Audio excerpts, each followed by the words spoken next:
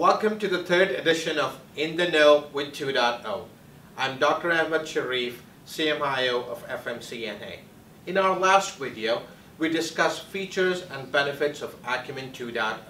As a quick recap, Acumen 2.0 operates in a value-based care system that includes a comprehensive patient portal, interoperability between providers and out-of-network, and much more. If you missed the last video, be sure to click the link to catch up. Now that we have talked about 2.0's groundbreaking offering, I'm sure next question is, when can I get it? Well, our goal is to have rollout completed in the next couple of years. Until then, we will be releasing the system in phases.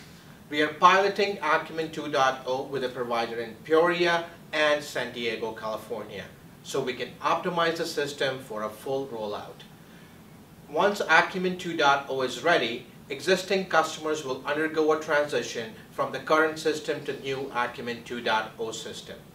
We'll continue to use our model where customers are assigned a dedicated point person and team to assist them with use and functionality. You're in for a treat with the next two videos of this mini-series where we'll be joined by special guests. As always, if you have questions or comments about Acumen 2.0, visit our webpage at acumenmd.com or leave them in the comment section below. Thank you for watching, and be sure to tune in next week for In the Know with 2.0.